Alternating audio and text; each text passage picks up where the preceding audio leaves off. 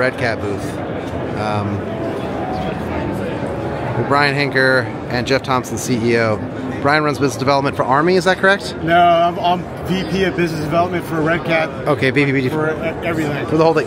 Did you used to do the Army, or was that at your prior? Okay. No, Edge Autonomy I was. Okay, so VP of business development, Jeff Thompson, CEO of Redcat.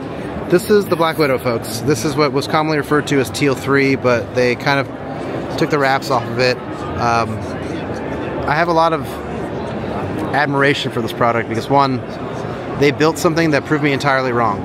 Like, I've been a shit talker on the internet, and this thing's the real deal. It has hot swappable arms, it has GPS denied autonomy. I think it works in the dark too. It's all about the dark. Yeah, you're right. You go in stealth mode, turn everything off. No radios. Yep, no radios, no lights, no visual signature. This is the SRR submission. This is the SRR submission.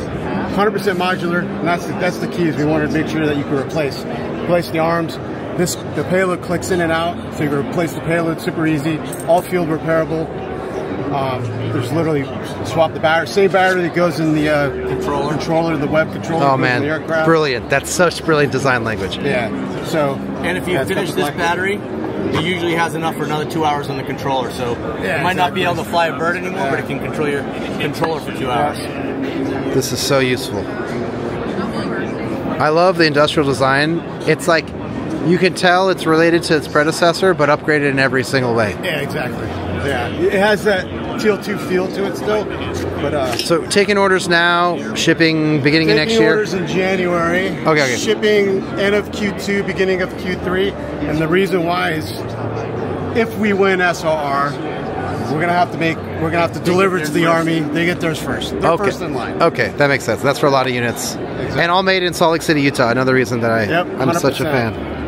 I'm telling you, man, this is how we build an industrial base for drones, right? We have companies that are willing to do the hard work, do the super rich systems integration of like FLIR cameras and gimbals, but then create their own family of systems and ecosystem. Like, I wish I could show you the controller. The web is like an ultra low cost, runs on a S23 ATAC native, and I think other OEMs are going to be using it because it solves the pain point so well. Brian, man, I really appreciate this. Jeff, thank you again, man. Seriously, best of luck. We're all rooting for you. Appreciate it.